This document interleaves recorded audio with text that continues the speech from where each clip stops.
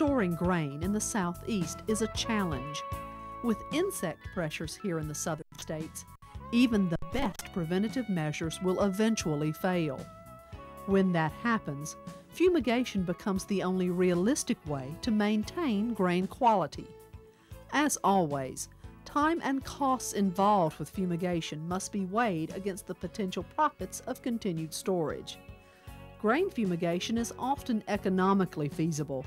However, fumigants are dangerous, so applicator safety and legal requirements must be considered.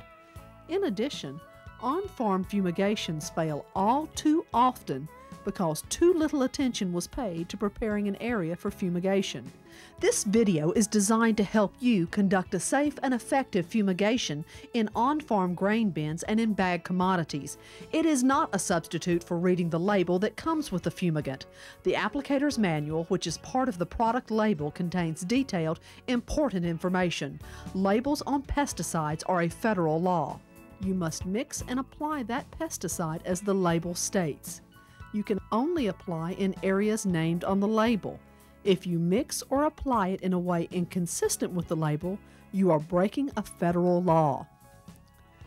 Aluminum phosphide fumigants are sold under a variety of trade names, including phostoxin, fumifos, phosfume, fumitoxin, gas toxin, and Decia fumex. All formulations of aluminum phosphide are restricted use pesticides. Therefore, you must be certified in your state in order to purchase or apply them. Most states have a fumigation category of certification for commercial applicators, those applicators that charge a fee for fumigation services. Most states allow farmers to use fumigants with a private applicator's license. It is your responsibility to make sure that you are aware of all label requirements and that you understand the safety hazards of working with aluminum phosphide. Your life or the life of a coworker or an innocent bystander may depend on it.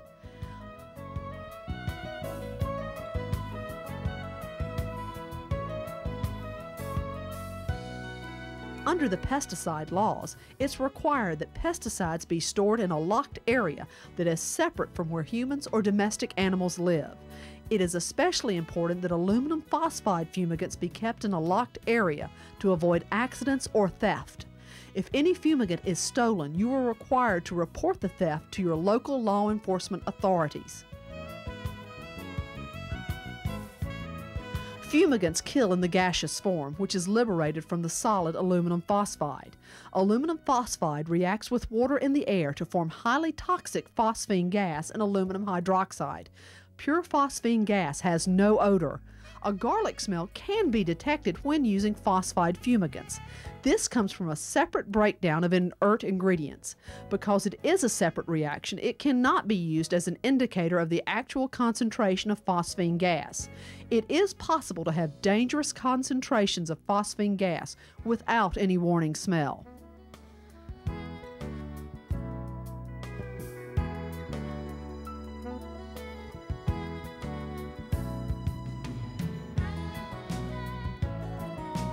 Formulations used most commonly on farms are in tablet or pellet form. Tablets are 5 times larger than pellets. However, phosphine gas is liberated faster from pellets than from tablets because of a larger surface area. The reaction also occurs faster at higher temperatures. Therefore, the fastest rate of gas generation would occur on a hot day using pellets, and the slowest on a cool day using tablets. The following sections will discuss fumigation safety, sealing techniques, dosage and exposure time considerations, placarding, aeration after the fumigation has been completed, and the use of a phosphine gas detector. Finally, we will discuss the preparation of a fumigation management plan. Safety during fumigation must be a top priority. It is important to treat aluminum phosphide fumigants with respect and to protect ourselves from accidental exposure. Fortunately, safety and effective application procedures go hand in hand. Fumigation can be a relatively safe operation if appropriate steps are taken. Respiratory issues are the most critical. Fumigators must dedicate attention and resources to protecting their respiratory systems and the respiratory systems of their employees. Legal and practical issues surrounding respiratory protection include the threshold limit value. This is the legal limit above where respiratory protection must be in place. For phosphine gas, this is 0.3 parts per million in an 8-hour time-weighted average, or 1 part per million in a short-term 15-minute time-weighted average. Let's go to Dr. Wheeler Foshee, Pesticide Education Specialist, for some more thoughts on pesticide safety. I'd like to share with you the safety concerns and personal protective equipment that you'll use when applying aluminum phosphide. As you've already been told, aluminum phosphide combines with water and air to produce a very toxic gas, phosphine gas. And to say the least, this material is extremely dangerous. When you purchase aluminum phosphide and you look on the label here, you'll notice that there is a symbol here, and it's a skull and crossbone. And that skull and crossbone is determined by EPA through toxicological tests. And frankly, this just means that a little bit of this stuff will kill you. And so we need to be very cautious when we use aluminum phosphide tablets. And so let's talk about a few of the things that you need to know about. For instance, 0.3 part per million, that's 0.3 part per million, is a threshold limit. Now, a part per million is something that we talk about a lot in pesticides and in chemicals and so forth. But what is a part per million? Well, 1 part per million, to help you have perspective, is 1 inch in 16 miles, or 1 drop in 50 gallons of water, or 1 second in 12 days. So at 50 parts per million of phosphine gas, your life can be endangered. 50 parts per million. So that's 50 inches in 16 miles to help you gain some sort of perspective.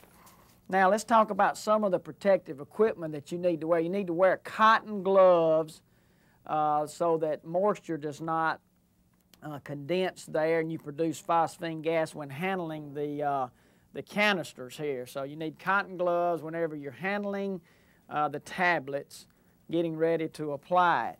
Now, as far as a respirator goes, not every respirator will help you. Here is a full face mask type respirator, and this is very useful for putting out many agricultural chemicals, but it's absolutely useless when applying aluminum phosphide tablets. This one here I like to show, this is just a dust mask.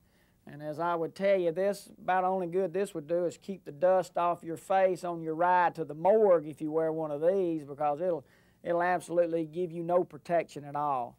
What you must purchase and wear properly is an approved aluminum phosphide canister type respirator that has this olive green and purple stripe on it.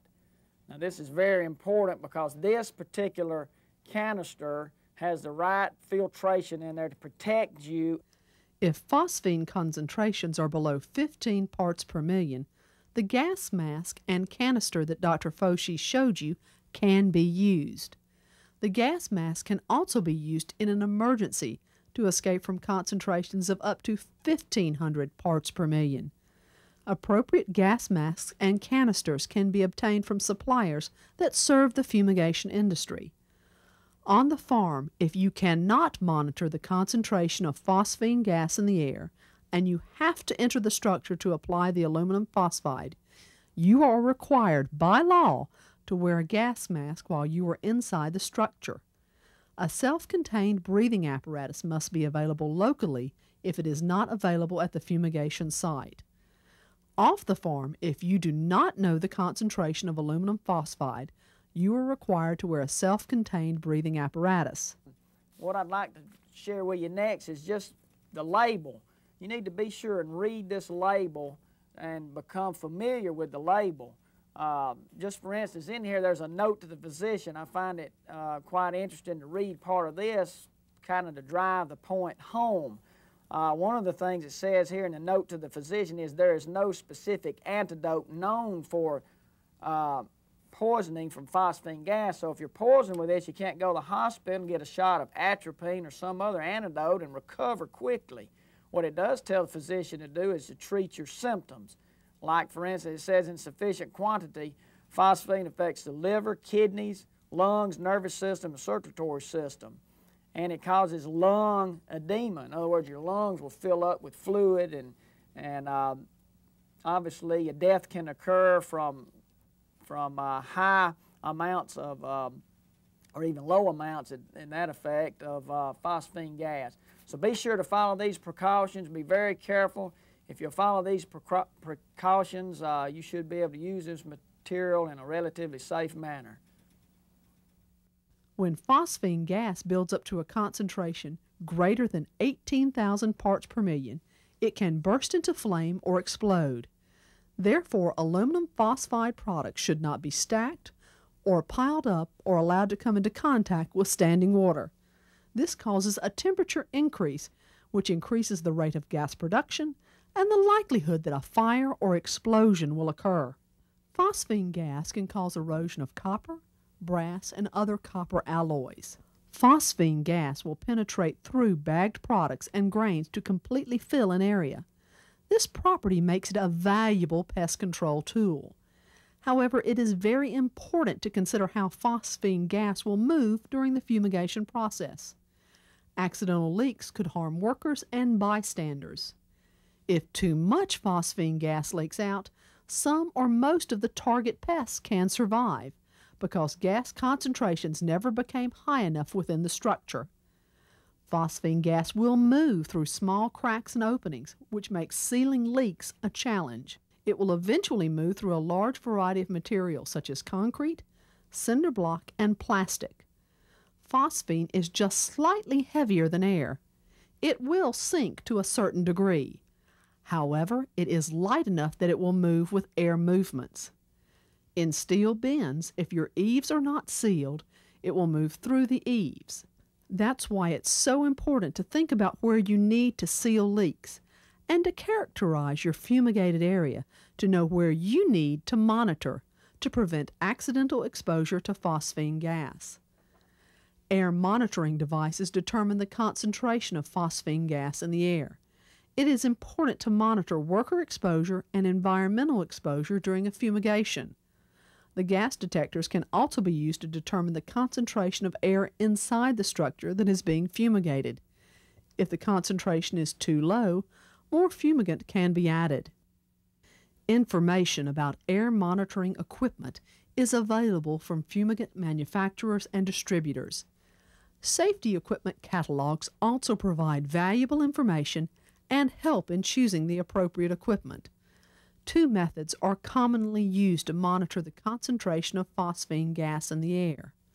One method is using a handheld continuous exposure meter with a digital display. This meter may be able to monitor gases other than phosphine. A monitor that can detect oxygen, lower explosive limits, phosphine gas, and carbon monoxide could be very useful on the farm. In Alabama, 5 phosphine gas detectors have been purchased with wheat and feed grain checkoff funds. These are available for Alabama farmers to use when conducting a fumigation. For information on where to borrow these detectors, contact the nearest office of the Alabama Cooperative Extension System. Similar programs may be available in other southern states. The second method consists of using tubes that change color to indicate the gas concentration. These tubes are used with a special pump that draws a sample of air through the tubes. The further the color goes along the tube, the higher the gas concentration. Different kinds of tubes are used to indicate different gas concentration, so each type of gas requires a different tube. Low-level detecting tubes for concentrations from 0.15 to 5 parts per million are suitable for most uses. Extension hoses are available so that inside air can be sampled from the outside. The Occupational Safety and Health Administration classifies most structures in which commodities are stored as permit-required confined spaces. A confined space is any enclosed space that has limited means of entry or exit and that is not designed for continuous occupation. If the atmosphere is potentially hazardous, or if there is a chance of a person becoming engulfed by solids or liquids, the confined space is classified as a permit-required confined space. This means that a safety procedure for the use of that space must be developed to make everyone aware of potential hazards and to define the safety precautions that must be taken before anyone can enter the space. On-farm grain bins and on-farm stored commodities are exempt from the confined space permit requirements. However, that does not make them any less dangerous. During a fumigation procedure, observe the following safety rules in addition to the rules specifically related to fumigation. Wear a safety belt or harness equipped with a properly fastened lifeline if the commodity is more than waist high in the stored structure. The surfaces of stored commodities can be unstable, causing the commodity to collapse and workers to be engulfed or suffocated by it. Suffocations have occurred in gravity and auger wagons and trucks, as well as in grain bins and silos. Wearing a safety harness will also prevent injury due to falling from a bin or silo. Always have someone outside the storage structure in case of an emergency. Never attempt this kind of work alone. If a storage structure has a ventilating fan, turn on the fan to thoroughly ventilate the structure before anyone enters. Grain dust can build up potentially explosive concentrations within a bin, and spoiling grain can give off enough carbon dioxide to reduce oxygen and cause suffocation. Do not allow anyone inside a confined space storage structure while the commodity is being added or removed. Accidents often occur when someone tries to break up crusted material while the commodity is being drawn out of the structure. From the outside of the bin, use a pole or weighted line to loosen crusted material inside the bin. To kill the bugs, you have to have a certain concentration of gas. If you do not have that concentration of gas with the right amount of time, you've wasted your time and your money. Seal all potential gaps to increase the gas concentration in the bin. The length of time a lethal concentration of phosphine gas is held is more important than the maximum concentration. It often means the difference between success and failure of an on-farm fumigation. Phosphine fumigation needs at least 200 parts per million for a period of time to have a good chance of success. Levels as low as 100 parts per million will result in success if it can be held for an extended period of time. Generally speaking, lethal concentrations of phosphine gas must be maintained for 2 to 3 days in order to get a good kill throughout the grain mass. A fumigant must kill all life stages. Research has shown that the pupae and egg stages of some species are much more difficult to kill than the adult or the larvae. A poor fumigation may show good kill of adults, but yet within a few days, new adults can appear. Sealing potential leaks is critical to make sure the fumigation is safe and effective. Even small holes in the structure can result in significant leakage and disappointing results. Try to build and maintain grain bins that can be easily sealed. Every step taken to seal leaks helps. Gas loss can occur at many places in the metal grain bin. These bins were not designed to be sealed tightly. Escape points include eave and roof junctures, aeration blowers in the bottom, and air ducts and elbow vents on top. Other areas include spouts and auger pits. The best time to seal cracks and holes in bins is before the grain is loaded. Standing in an empty bin with the door closed, one can quickly see spots of daylight where gas could escape. Use high-quality sealing materials. Effective sealing can usually be done with aerosol foam sealants, at least 4 mil polyethylene plastic, and high-quality duct tape, aerosol adhesives, and caulk. Aeration fans need to be sealed off. The best way to do this is to disconnect the fan and take it off completely. Otherwise, cover the fan with plastic and duct tape and seal any remaining cracks and bolt holes with foam sealant. It is often possible to place a plastic tarp over the top of the grain to keep the gas from rising and escaping through roof and eave vents.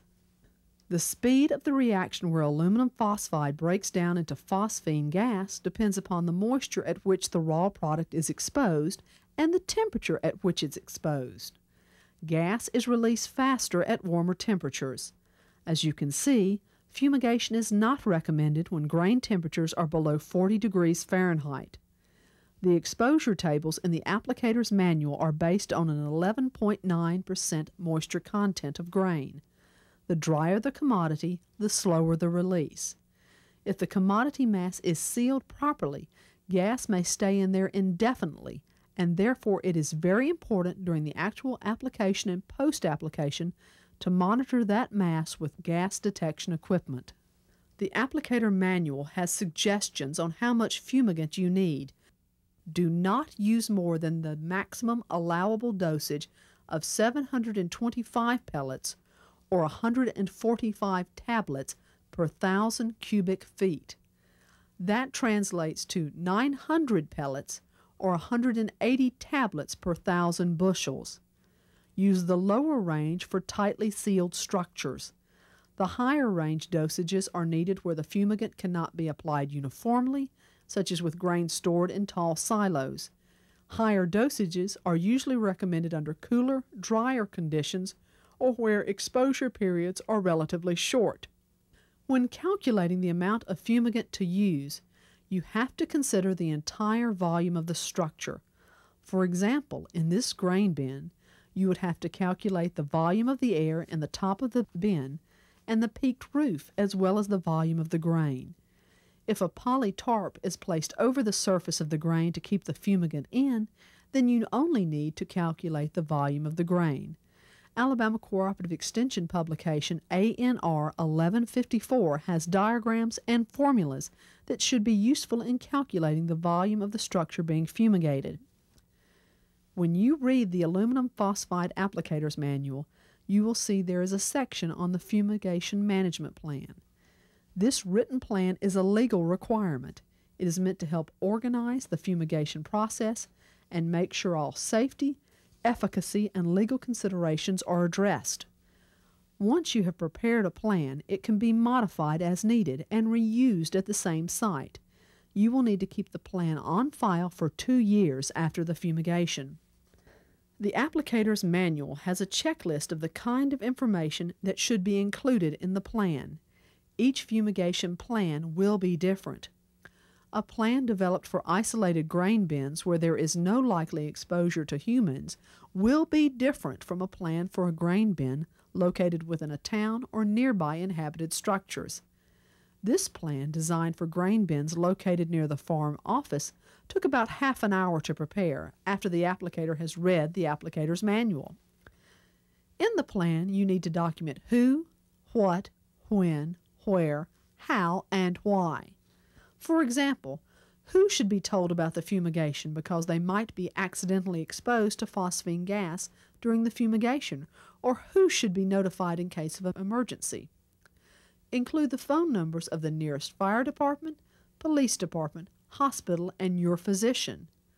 Also, who will conduct the fumigation. 2 people need to be present during the application process. They need to be qualified to conduct the fumigation. What commodity will be fumigated? What type of structure will be fumigated? A grain bin? If so, what size? A stack of bagged seed? When will you begin the fumigation, and when will you end the fumigation? When will it be safe to use the commodity? Describe the characteristics of the site, including a sketch. On the sketch, include the location of the nearest phone, emergency utility cutoffs, and any potential hazards. Indicate places where people might be accidentally exposed to phosphine gas, such as nearby buildings. Think about where phosphine gas can escape and where you need to seal potential leaks. Where will you post warning placards?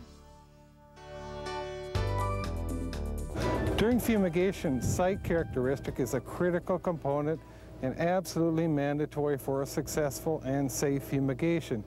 For example, this facility, if we wanted to fumigate this bin, there's 3 particular issues safety-wise that are involved. Number one, the fumigant would follow the leg up in there and distribute down into the other bins and this feed mill. So if we had workers or ourselves in there, there's likely a potential exposure to the fumigant itself. A second issue is how close is the area we're fumigating to the proximity-wise to where our workers or ourselves are going to be.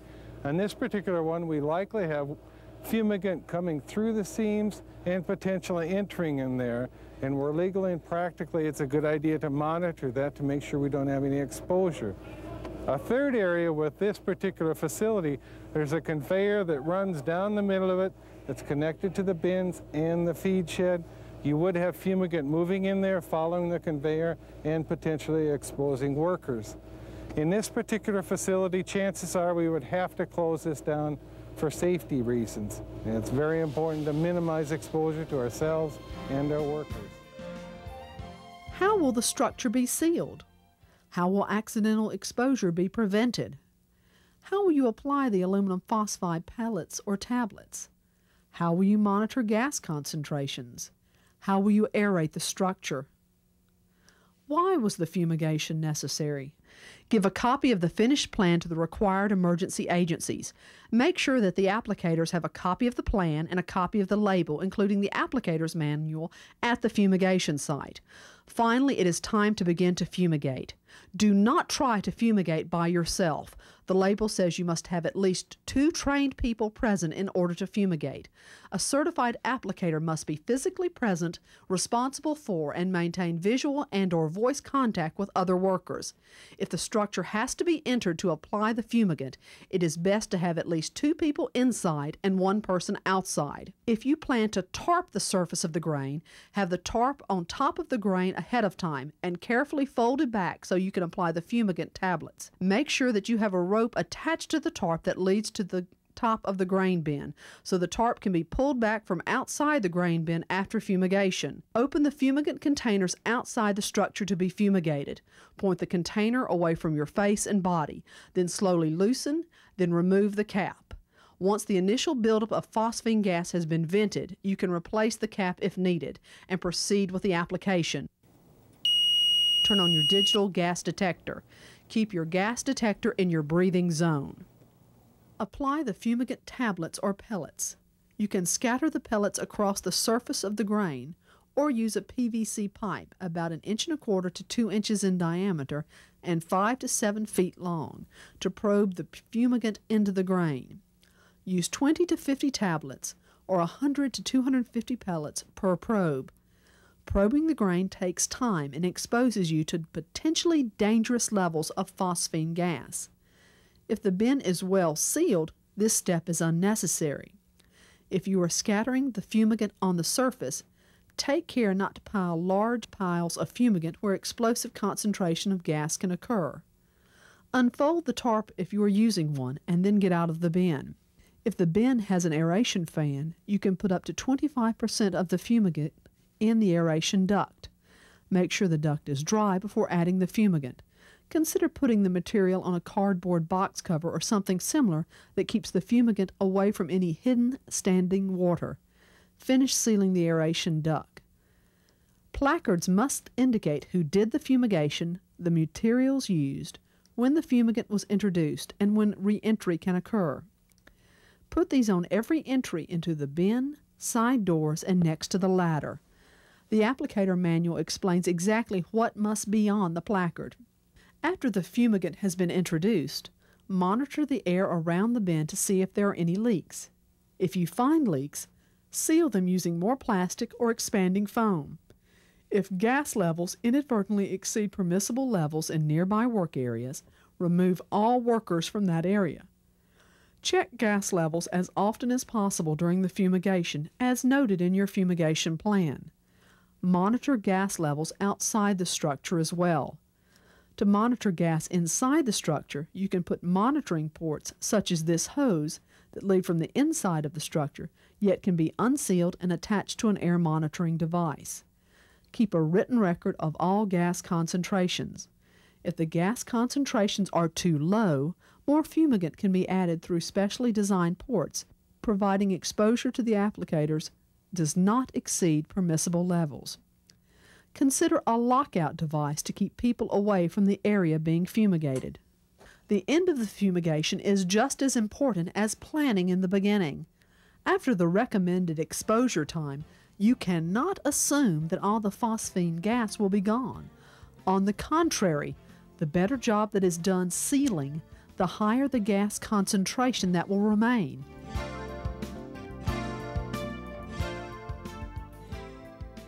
Your fumigation plan will include a plan on how to get the fumigant out of the area.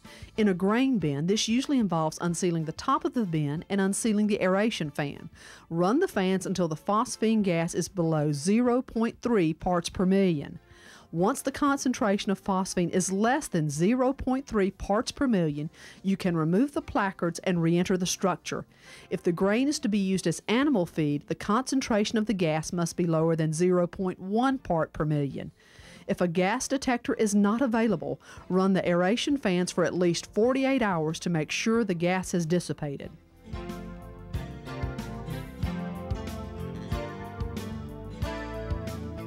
Remove lids and expose empty flasks to the air until all residue is reacted. Triple rinse empty flasks and stoppers with water. Empty containers can then be recycled and reconditioned or punctured and disposed of in a sanitary landfill. Phosphine gas has excellent penetrating capabilities, but its ability to evenly diffuse through a structure has limits. Some factors that interfere with even distribution are leaks that release the fumigant from the structure as fast as it diffuses within the structure, insufficient dosage for the volume being fumigated, a tightly packed commodity with very little airspace, such as a warehouse full of bagged or other packaged material, or a farm bin with too many fine particles and dust mixed with the grain. Low temperatures resulting in the slow release of phosphine. Large volume structures with no means of application other than shallow probing or surface application. When any of these conditions exist, insects may be killed in one section of the enclosure and not in another. One way to deal with the problem of uneven distribution is to use a closed-loop fumigation system, which improves the distribution of phosphine gas. It involves the use of a tubing system and a blower to continuously recirculate the phosphine gas during the fumigation period. The system can be designed in a number of ways, but for most situations, using 4 to 6 inch diameter PVC pipe and flexible solid drain tile is an inexpensive way to move gas from one point to another along the outside of the structure. The system should be designed to draw the gas from the bottom of the bin, through the commodity, and up to the top of the bin. A blower of sufficient size to move air should be placed at a convenient point in the system. Usually a 1/4 to 1 horsepower motor is adequate. Proper sealing of the structure is even more critical with closed-loop fumigation, since recirculation may speed up the escape of gas. Make sure all joints between sections of tubing and all entry and exit points are well sealed with duct tape, caulking, or other means. Place all tubing away from high traffic areas and protect it to prevent accidental damage. Test the system for leaks before applying aluminum phosphide. Closed-loop fumigation systems are usually not necessary in small, less than 5,000 bushel tightly sealed bins. Closed-loop systems do eliminate the need for labor-intensive probing operations or for moving grain from a full bin to an empty bin for the sole purpose of fumigation.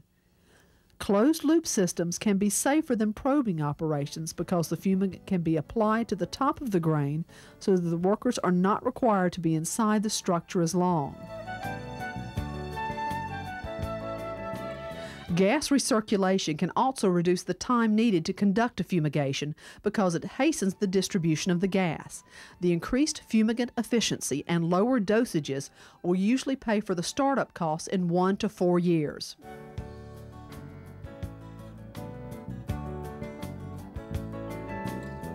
One of the easiest and least expensive ways to provide a relatively gas-tight enclosure is by using plastic sheeting or tarps to enclose the commodity. The volume of these enclosures may vary widely from a few cubic feet, for example, a tarp placed over a small stack of bagged commodity, to a 600,000 bushel capacity plastic bunker. Cover the bulk or packaged commodity with polyethylene sheeting. Tape sheets together if necessary. Use 4 mil thick polyethylene plastic for most applications. 2 mil plastic may be adequate for small jobs in sheltered areas. Do not forget about the floor under the commodity. If it is porous like wood, move the commodity onto 4 mil plastic and then cover it. Seal the plastic covering to the floor by taping, weighing down the ends of the plastic with soil or sand, or use some other suitable means of sealing. Reinforce the polyethylene covering with tape to reduce the risk of tearing, especially around corners and other stress points. Fumigate packages designed to contain fumigant residues, such as pre-packed strips or sachets, are recommended for treating bagged commodities and processed foods. But tablets and pellets on trays or sheets of thick paper can also be used. Add the fumigant through slits in the polyethylene covering. Tape the slits in the covering to prevent gas leakage once the dose has been applied. Probing or other means of dosing can be used. Do not apply large amounts of phosphine fumigant at any one point. Place the fumigant below the surface of the commodity if condensation is likely to form beneath the polyethylene. Check to make sure that the tarp or plastic sheeting allows the solid fumigant free contact to moist air and allows the phosphine gas to diffuse through the entire storage area. Commodities under fumigations cannot be moved over public roads. A commodity could be fumigated in a sealed truck trailer but would have to be aerated and deplacarded before moving onto a public road. Do not accept a truckload of grain that indicates that it has been fumigated in transit. However, rail cars and ships can be fumigated in transit as long as all rules and regulations are followed. Only trained personnel are allowed to aerate, open, and deplacard rail cars and ships. We hope this video has provided you some tools for safe and practical application of fumigants. More information is available in other Alabama Extension publications, such as ANR 1154, available at your Alabama Cooperative Extension office or at www.aces.edu.